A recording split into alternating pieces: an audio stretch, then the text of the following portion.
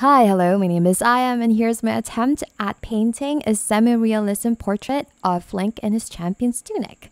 Anyways, I started with a sketch, just the usual stuff. Usually, I do two layers, honestly, because I have like a general idea and then I kind of like clear it out with another sketch, and then I put the base, some, shadows and stuff. I used an airbrush, by the way.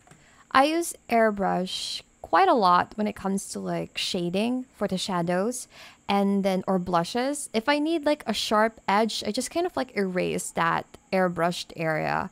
Um, with this painting, honestly, I was kind of having doubts with it because I started way too early with the rendering.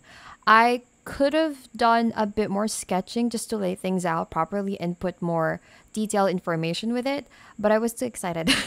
It's been way too long since I last did an actual painting. So, anyways, yeah. So I did more rendering, more details and stuff with the hair, more shadows and stuff. I used a lasso tool, a combination of airbrush and lasso tool. Did some light rendering with the ears, just really light. I didn't even clean up. But yeah, so I did more shadows for the hair and then some light scattering. So, it blends with the skin seamlessly.